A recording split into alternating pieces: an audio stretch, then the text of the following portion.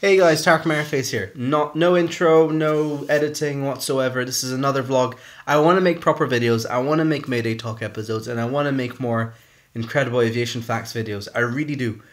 But I'm really busy with university. I've got my dissertation that's due soon. I've got to do some data analysis, and I have to also organize this trip, which is what I'm going to talk to you about now. This trip, the vlog I tried last time, there was a problem with the mass imbalance of the aircraft, and I was reading the wrong mass on the aircraft certificate for the mass imbalance. So basically I was reading 904 kilograms, which is really heavy for a Cessna 172, and it turns out that was the measured mass, not the final defined basic empty mass.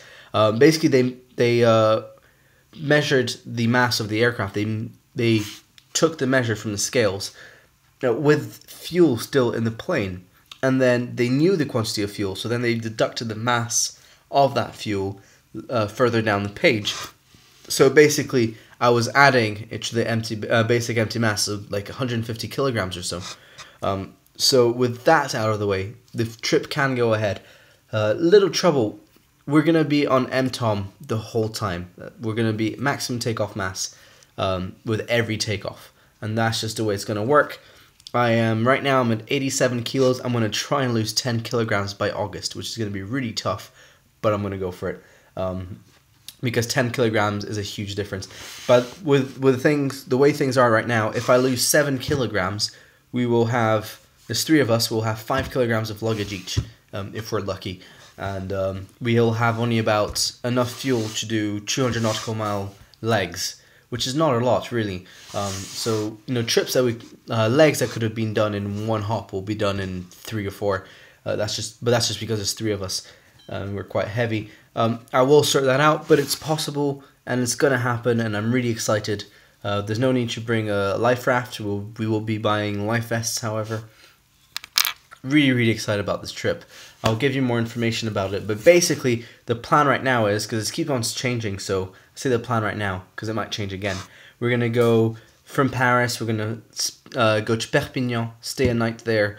Then we're gonna go to Barcelona, stay 2 nights there. Then we're gonna fly to Palma de Mallorca, Sambonnet, and we're gonna stay 2 nights there. And then Ibiza, 2 nights there. And then we're gonna go backtrack our way all the way to I forgot the name of the intermediary airport. Anyways, basically we're gonna do a whole day going from Ibiza up to Palma, back to Barcelona, then follow the coast all the way to Cannes. And that'll be quite a long day. We're expecting a good 5-6 hours of flying alone, plus refuel stops, and I think there are 1, 2, 3 refuel stops on that day, so quite a few. I guess we'll be around the airplane a good 7 hours on that day, so that'll be quite a tough day. But yeah, I'll give you guys more detail. Then after Cannes, we're gonna stay there 2 days, and then we're gonna go back to Paris with 2 fuel stops along the way. Yeah, that's basically it. Tomorrow I'm gonna call the instructor.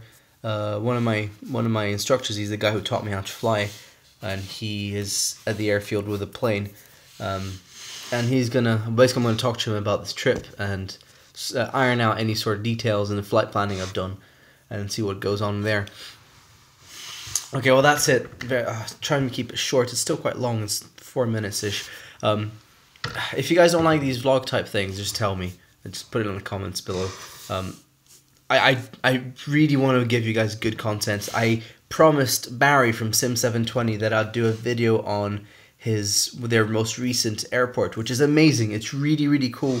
It's really pretty. It's really well done.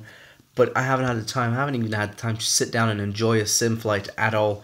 So I really want to do these things. I do. I really do. I just don't have the time right now. This is my last year of university. I've only got 5 or 6 weeks left, so I'm just gonna give it a final push, and then I'll get back into Merryface aviation. And not only that, not only will I get back into it, but I'll be into it. I mean, I'll be doing regular videos on a schedule and all kinds of really cool stuff. I'm really excited about this. I'm really excited about Merryface aviation. I promise it'll happen. This stuff will be really cool. Okay, well, I'll leave it there. I'm Merryface. I'll see you guys next time, and happy flying.